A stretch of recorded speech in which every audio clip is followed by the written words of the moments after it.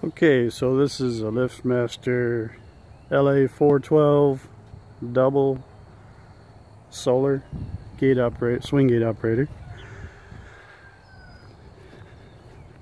I welded the brackets. I had to cut a little bit off of here, as you can see, but I put the pivot location 7 inches back both directions from the hinge location. Open the gates completely,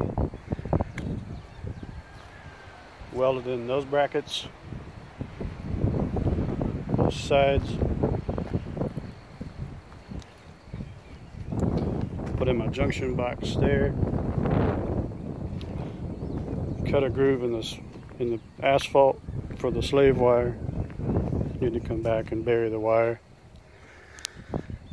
Welded my solar panel up there, facing south. Got my photo eyes going to the close eyes interrupt. Give it an open command. I did use the leaf delay because there is a metal plate welded onto the edge of the gate here. I didn't want that to interfere with each other.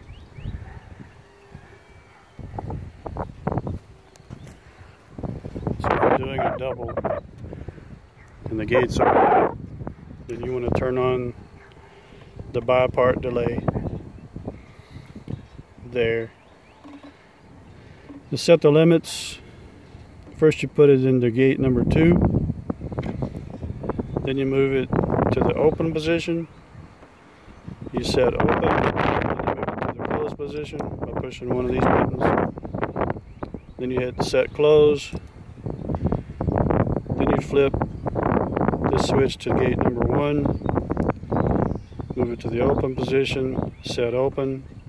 Move it to the closed position, set close. You're done.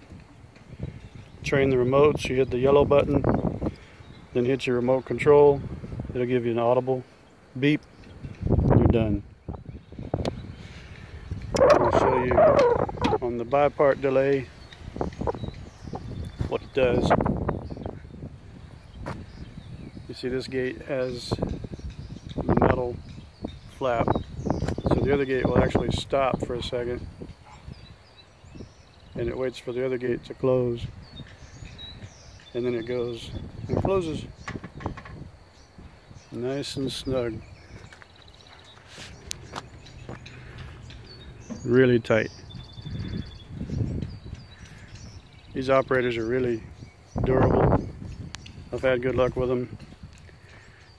They're affordable. They have a 2-year warranty. So good luck.